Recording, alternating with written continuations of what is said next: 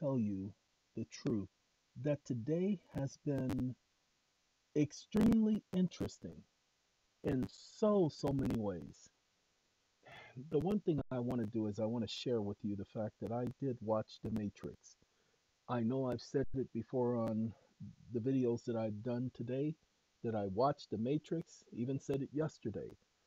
The Matrix, there is a lot more to it than what appears. And a lot of people are saying it was not all that great.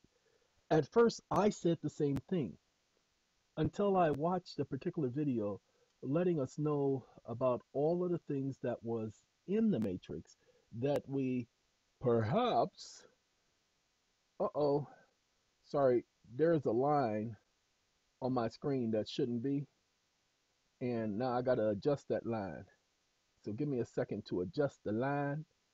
There's a thin line between, uh-oh, it won't let me do it.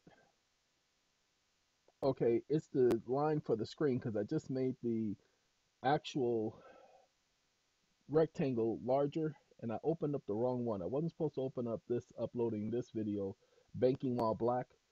That video took 50 minutes to do, even though it was referencing a 10-minute video because of all the nuances that took place. So, as my boy Brian Adams would say, please forgive me. All right, ladies and gentlemen, this is the video I'm going to advise all of you to watch if you've seen The Matrix, or even if you haven't seen The Matrix. This right here will give you a whole different perspective on The Matrix Resurrection.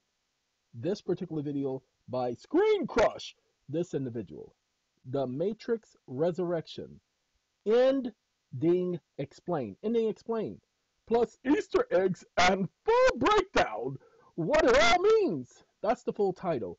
But if you look up The Matrix Resurrections with an S, colon, ending explained, then you'll be able to pull up this video. This is the young lady responsible for the movie. Is saying that Warner Brothers and all the movie studios are the root of all evil. And then we finally meet the analyst and notice that he's wearing blue eyeglasses to match the blue choice people make to stay here. Now in the shots in his office, Neo is framed with a maze behind him on the wallpaper to show that he is now traveling through this new matrix trying to find his way out. The analyst's cat is named Deja Vu, and it gives him the power to rewind and remake events, just like how a movie studio is able to turn back the clock and give us another Star Wars, another Spider-Man, a Matrix, etc. In the original Matrix, a Deja Vu was explained like this. Deja Vu is usually a glitch in the Matrix. It happens when they change something. But this world is built on Deja Vu. It's built on repetition. Now, we're going to stop right there. Ladies and gentlemen, I'm going to explain the Matrix from the beginning. Everybody saw this, but they ignored it because it was the most obvious. We are living in a matrix. We're not living in a simulated world. It's not simulated, but it is a world nonetheless. I wish that I had the watchtower on here.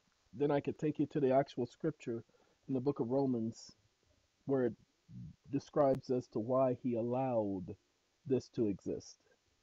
Now, The Matrix, when it was first came out, you had Neo, the one played by Keanu Reeves, and Neo was known as the one. He kept saying he wasn't the one. Now, remember how Jesus never denied that he was the Christ. When they asked him if he was the Christ, he would not answer directly. Not until after he was getting ready to be put to death did he say things like, you yourself are saying that I am the Christ, and for this reason I have been born, and for this reason I've come into the world. Okay?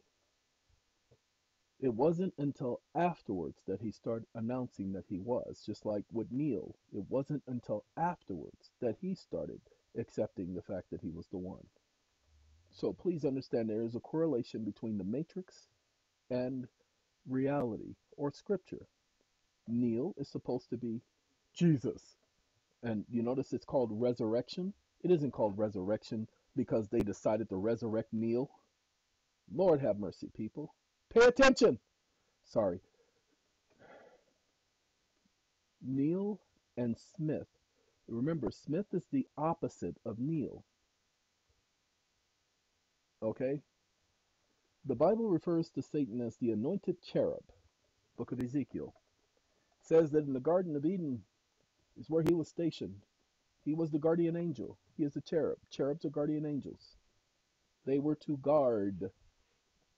That's why you see the two angels with the sword blocking the entryway back to the Garden of Eden were cherubs. Cherubs are your protectors. Well, Satan was the anointed protector. He was the chief protector.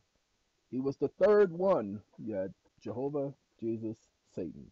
So in this, technically, Jehovah was supposed to be portrayed as the architect, and the so-called oracle was supposed to be Mother Nature. Buddy! Anyway, getting back to the Matrix and having this be the reality, and Neil's supposed to be Jesus, and Satan's supposed to be Mr. Smith, this time they decided to have the machine world. Ladies and gentlemen, let me show you how this is a simulation, a world that was created for you to make you feel comfortable, to make you feel like everything you were doing was your reality. That, oh, especially this new algorithm that all these computer systems have, where if I'm looking, ladies and gentlemen, I cannot find anything interesting anymore because I click on one video and all of a sudden they will show me nothing but videos regarding that one thing I clicked on, thinking that I'm interested in that. Ladies and gentlemen, I will click on something because for that moment I'm interested in that point, but that's not my interest 24 hours a day. I keep trying to tell people, you cannot figure me out because it's not, I don't operate that way. And this algorithm, I will do everything in my power to make sure this algorithm will never figure me out. But the algorithm has figured most of you out. So in this movie, this is what they're doing. They're showing how everybody realizes that something is going wrong in our world, that things are not adding up, and everybody's complacent. We know that even if there isn't global warming, there is a problem with the environment. And it's not no 100 million year problem. It is a problem. We know it because man has been tampering with our environment, with the HARP system and other weather systems that they have, that they use as warfare. Warfare, people. How in the world do they use weapons such as that in warfare? Because they can cause droughts, they can cause weather systems to shift. That's why you're finding these massive, massive storms, massive floodings in all of these places that are not used to it.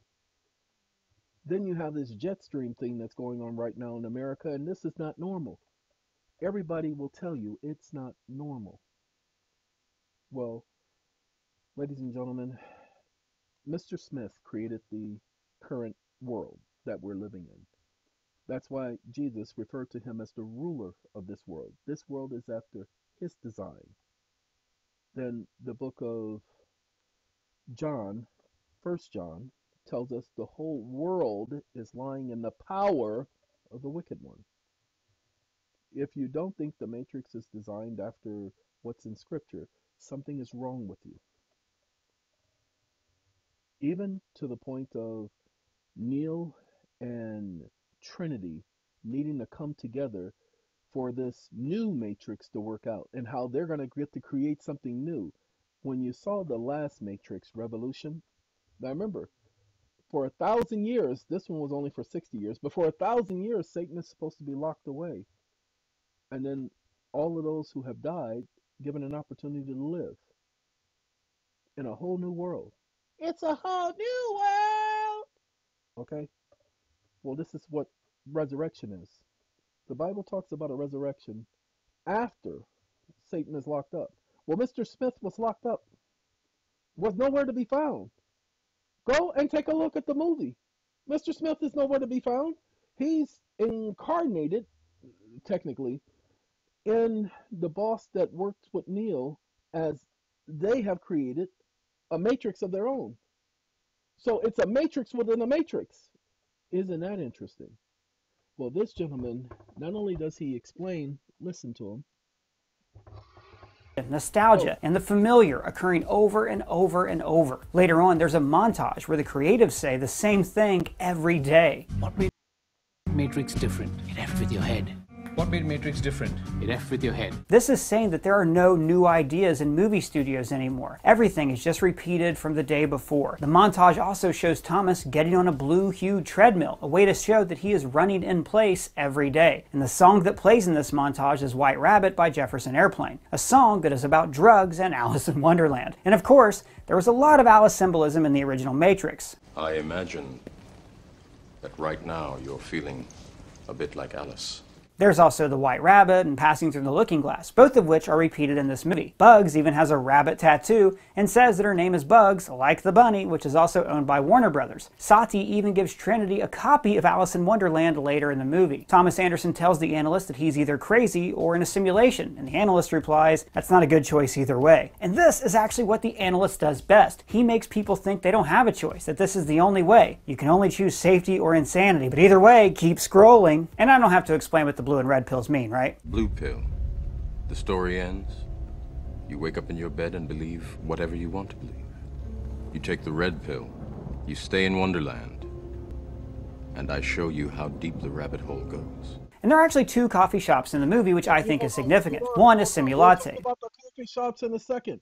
Simulate, simulation. Simulate, simulation. That's the name of the coffee shop. Ladies and gentlemen, I stopped it only for a brief moment because we're talking about the two pills. Reality and fantasy. People, you've all been living the same reality and fantasy choice your entire lives.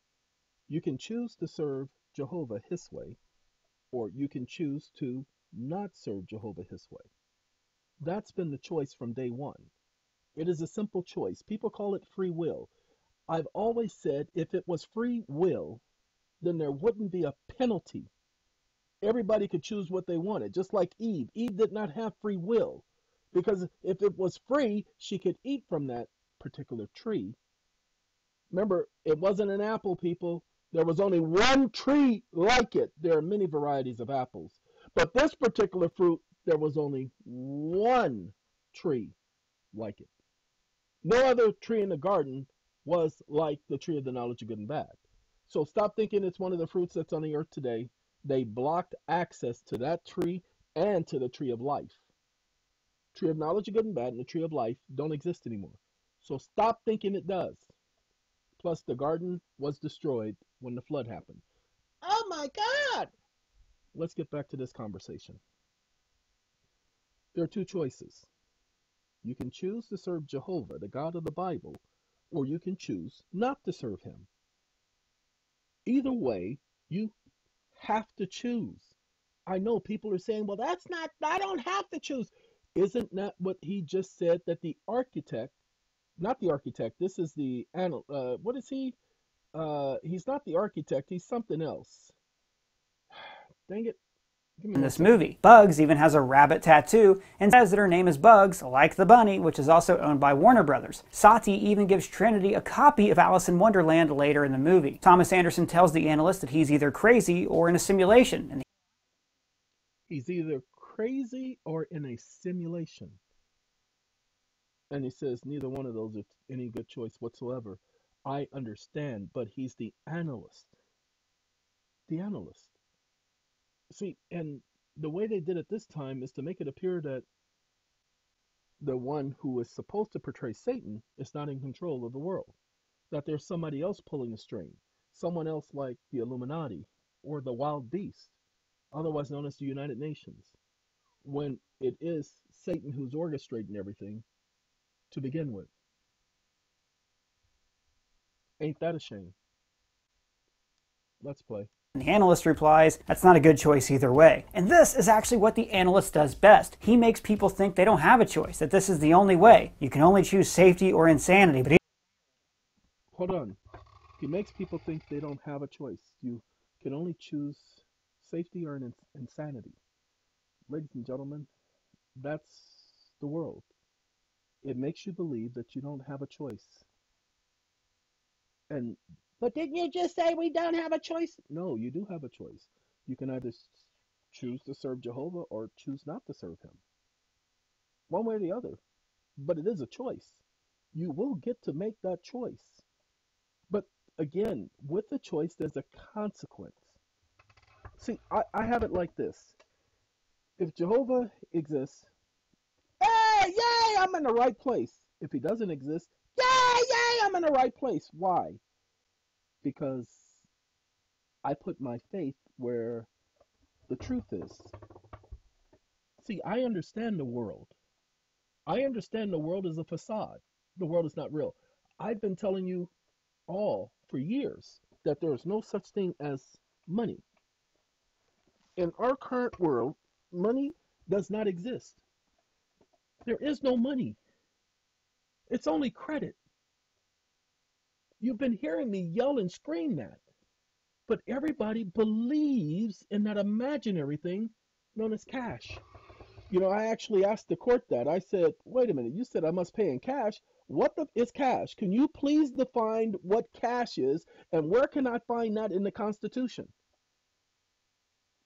Because I'd like to know. I know what money is, but I need to know what cash is, because I ain't never seen a definition for cash. I need to go cash this check. Excuse me? Oh, it's called a check cashing. Cashing? How can you cash a check? If you have to pay in cash, how can you cash a check? It ain't never made any sense to me, ladies and gentlemen, ever. Like I said, if it doesn't make logic, it doesn't make sense. And most of the junk out there doesn't make any sense. Most of the junk out there doesn't make any sense. You can tell they're lying because that's what they do. Excuse me. I have a dog that is whining. She usually whines when she has to go, but I've already taken her out in the rain. Lord have mercy. And she took care of her business in the rain. And I promise you, my jacket was light brown when I went out there. Now my jacket is almost looking like it's black because it's got that much water on it. Because it has been raining for the last 3 hours. Non-stop. The storm that they said was coming. Now, the part of California I'm not in Southern California, so it may not rain in Southern California. Well, it's raining this weekend, but it rains here. And when it does, there is water around me. I couldn't leave my house tonight even if I wanted to.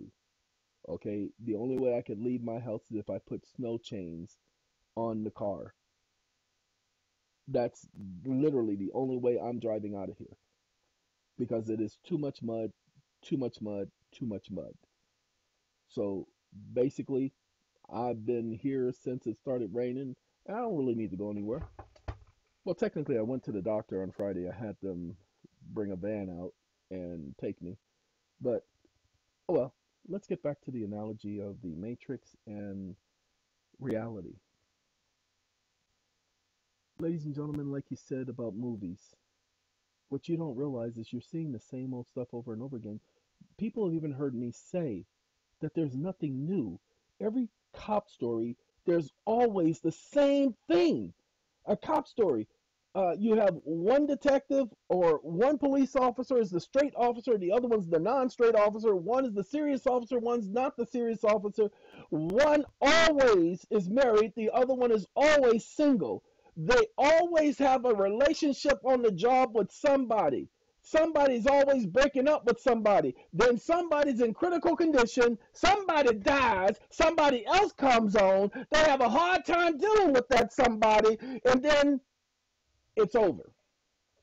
Then they have a new cop story, cop show, and they do the same thing all over again. This is what we go through. This is our world. This is what they do. Ladies and gentlemen, this happens all the time. Not just with police stories, romance stories. Every Christmas so-called story that's ever come on, and I'm glad I haven't seen a single Christmas story this year. As a matter of fact, I only heard jingle anything the other day when I went into the store to get me some shrimp. Other than that, I haven't even had an opportunity to listen to no jingle nothing. I am so grateful for that. Get tired of hearing that junk every single year. Those of you who are stuck into your jingle bells and all of that jingle bell rock and all that stupid stuff, please understand that music was created to cause you to spend money, to go out there, spend, spend, spend. It's a commercial jingle, and you never realized it. You did it when you were younger. You went and you shopped during that time, and the music was playing, and so every time that music starts playing, you have the urge to go see what's on sale. Ladies and gentlemen, I know the news tomorrow is going to talk about the Christmas so-called sales and how down they were this year, how down they were over last year and the previous years, and how it was dismal. And then the after sales, you're going to find ain't going to be too many of them. Ain't too many bargains out there. Why? Because it's by design. Ladies and gentlemen, their design was to break you. Their design was to break you. Now, I wish some of you would really see the Matrix and pay attention, because let me explain what the Matrix did for you. And you're going to really appreciate this. The Matrix said that they are looking for your anger. They're looking for you to be upset. They're looking for you to be mad. Why? Because they can work on that energy. The more upset, the more mad you are, the more you will jump after the solution that they put in front of you. That's what the Matrix is telling you. Hold on, let them explain. Either way, keep scrolling. And I don't have to explain what the blue and red pills mean, right? Blue pill. The story ends. You wake up in your bed and believe whatever you want to believe. You take the red pill. You stay in Wonderland. And I show you how deep the rabbit hole goes. And there are actually two coffee shops in the movie which I think is significant. One is Simulate. This is very clean, Starbucks looking. It's a corporate space. This is where the analyst headquarters himself later in the movie. This is a place of control and uniformity. The other is where Sati works, which is smaller, more independent, a little more quirky. There's graffiti there that says it's easier to buy reality than to live.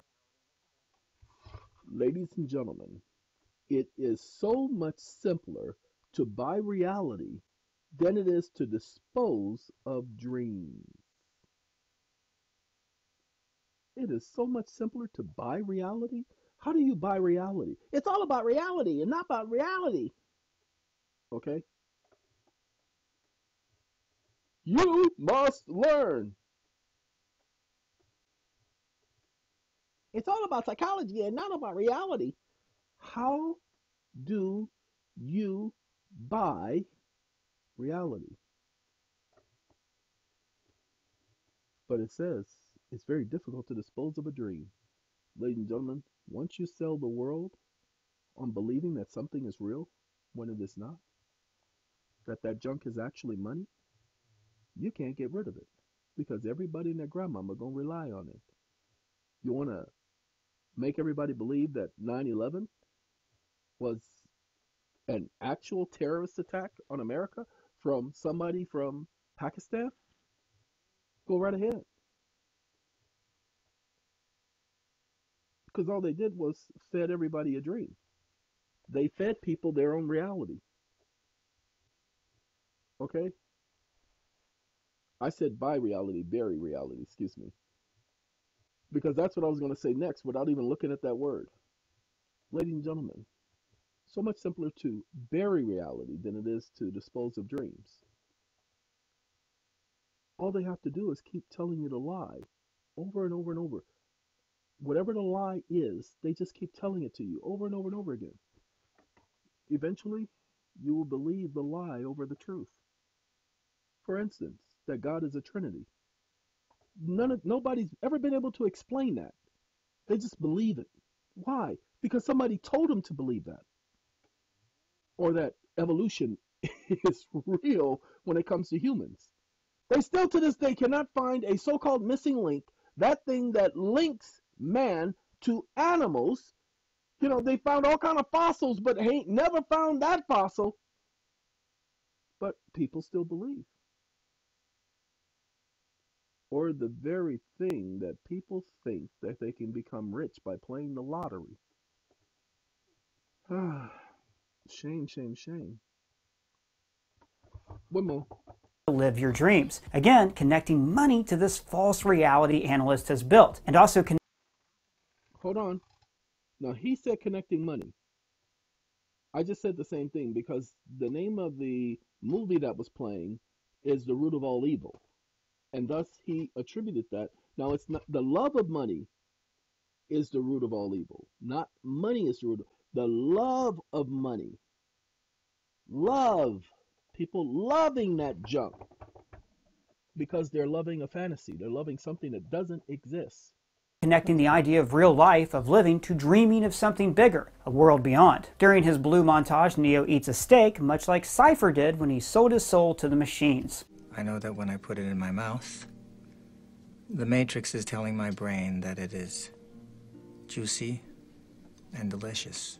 We also see him in this elevator, again with a looking glass ceiling, showing that he is looking at a reflection of the real world, just as his game is a reflection of the actual reality outside the Matrix. Everyone on the elevator is on their phones except for him. Now this really hits home the driving theme of the movie. The first films were about our mutual reliance with machines. They need us, we need them. Sometimes I think about all those people still plugged into the Matrix. And pay attention to what he just said. Sometimes I think about all of those people still plugged into the Matrix. Go ahead and tell them. I can't help thinking that in a way we are plugged into them. Each side of the war used the other to survive. But now, social media has kind of become our own little personal Matrix. Ladies and gentlemen, what he points out is that everybody has a cell phone. Everybody's looking at their cell phone. Everybody's tied into their cell phone. How many people do you see looking down at their cell phone when you walk during the day?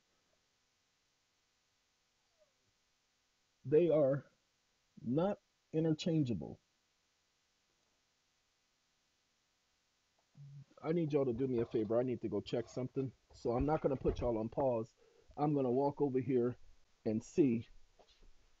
Inside. Go on. Inside.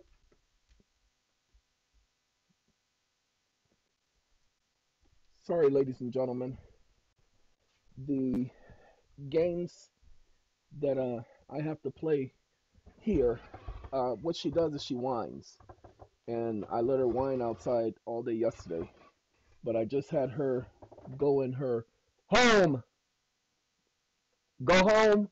Both of you. Home. Sorry. Yes, I have to because they hear me talking and it is later than what I'm normally up and I'm not going outside anymore. You see, she took me outside and I got more wet with her because that's when it was really storming. It just stopped raining just now. Yep, it stopped raining. But she took me outside and I went out there with her. I'm not doing that again. And so if they have an accident tonight, I'll clean that junk up, but I'm not going outside no more. I just took her outside less than 2 hours ago, probably an hour ago, and just took him outside less than 30 minutes ago.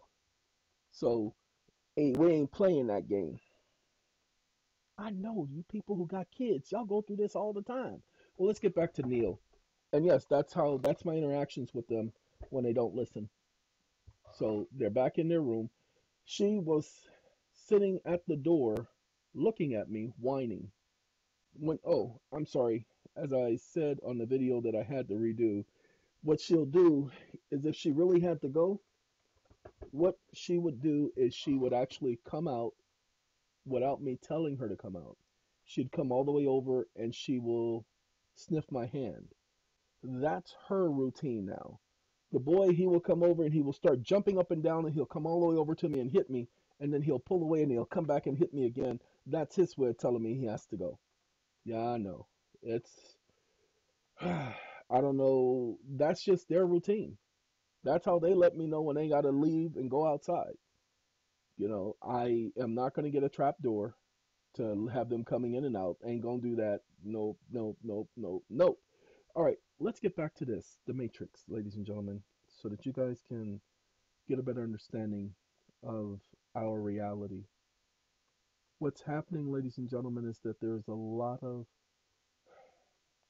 correlation to reality in this movie. And when he talks about reflections and mirrors, Tricks that we've created for ourselves. Social media has an algorithm designed to keep you scrolling endlessly. This algorithm understands the human brain and how we think, just like the analyst. And to keep us engaged, social media knows how to make us feel like we're missing out on something, or knows how to piss us off, and the algorithm just feeds on this engagement. Quietly yearning for what you don't have, while dreading losing what you do.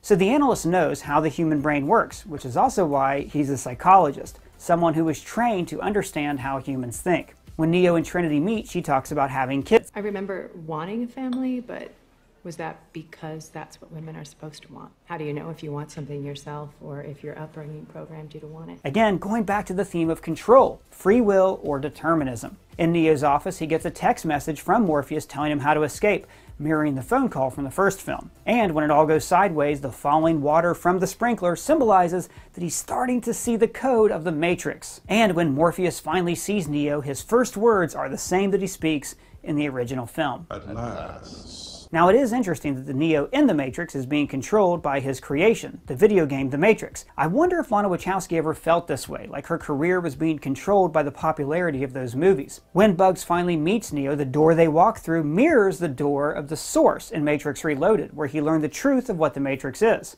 Morpheus and the others bring Neo to a theater where they have recreated the set from the original rescue scene in The Matrix, and the original Matrix scene plays behind him. This is footage from your game. So we have a fiction, the actual movie we're watching, showing us a fiction. The movie from 1999 and the movie that we're currently watching, Matrix Resurrections, is showing us a fiction, the game that Neo built inside the movie, which is showing in front of another fiction, the stage set. hey, ladies and gentlemen, before I let him say what he's going to say, did you just hear what he just said? They showed at least 6 fictions within one. So you have a fiction of a fiction of a fiction of a fiction of a fiction of a fiction. Interesting, ain't it? That's what this movie did. And a lot of people didn't get this about this movie, about what it was really doing. Ladies and gentlemen, they didn't wait this long just to be waiting this long. They waited this long for a reason, and I'll give them credit for that. I think it was perfect timing. Hey, George. Yeah. What? I want to know if you're happy. Now, while this seems like a lot of lies and fiction piled on top of each other, what really matters here, what's real, is how it makes you feel. It's the emotional connection that all these fictions make for us in our own lives. What validates and makes your fictions real?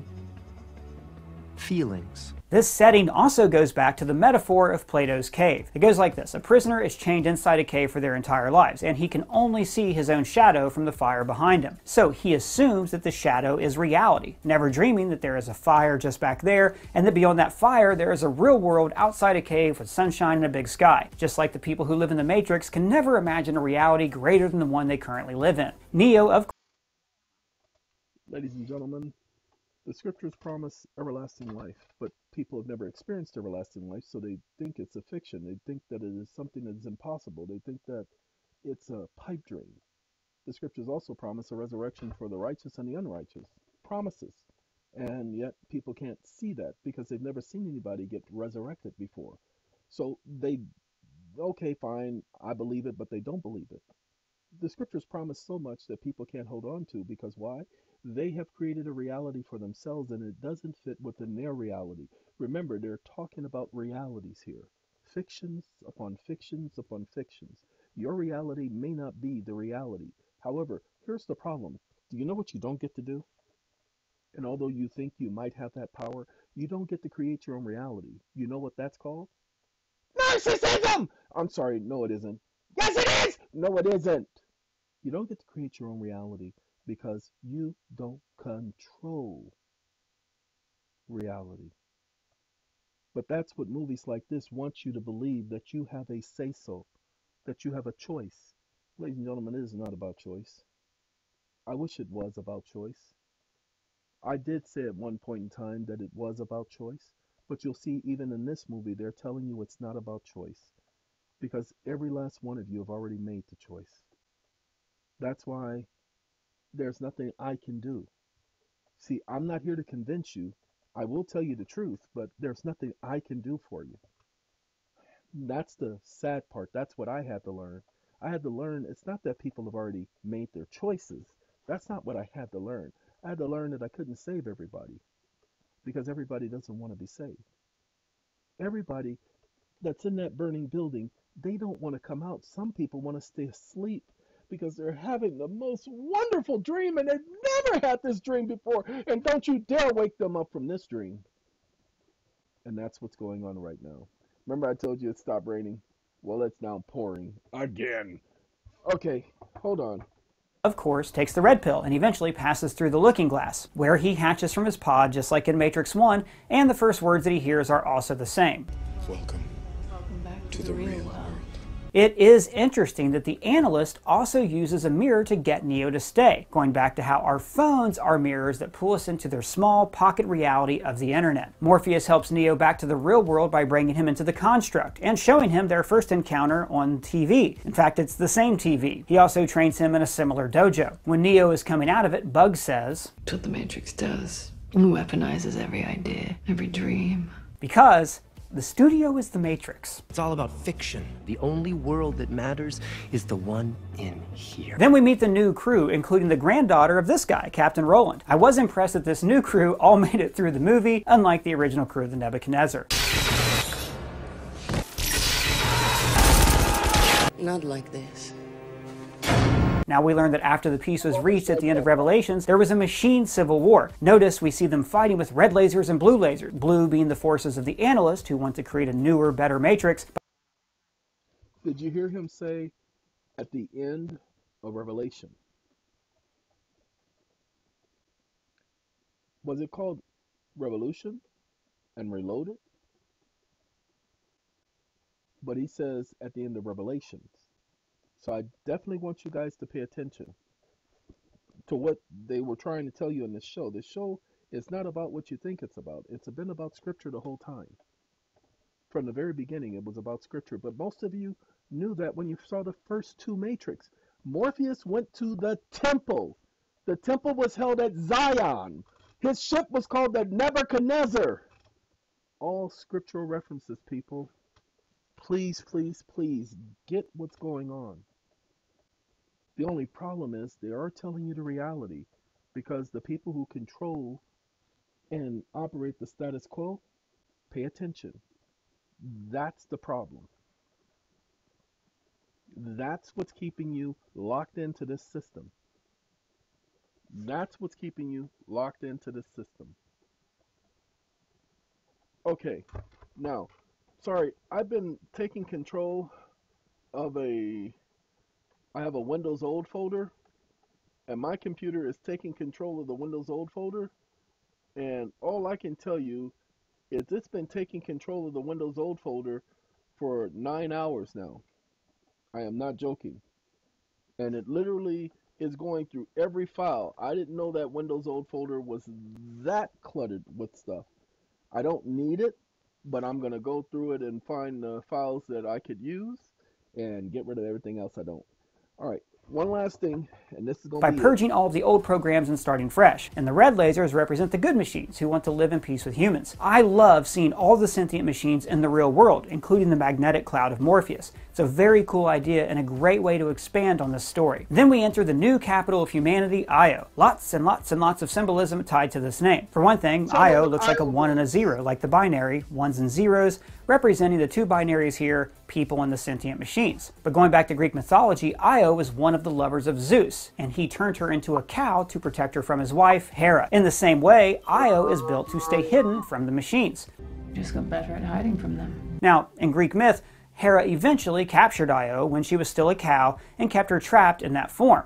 But being a cow isn't a bad thing. Cows provide milk and they create young. In the same way, Io is built to foster new life. It's a more feminine society led by a woman, Niobe. They try to grow new plants and live in peace, leaving a life of war behind. I could have never made something like this. In Greek mythology, Hera also cursed Io to have a gadfly follow her around, preventing her from resting, just as the humans are being hunted by the machines. In Io, Hold on.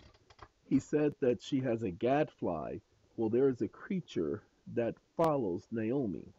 They allow that creature to come and she delivers a message to Naomi. So, yes, they are following the God thing, the so called demigod.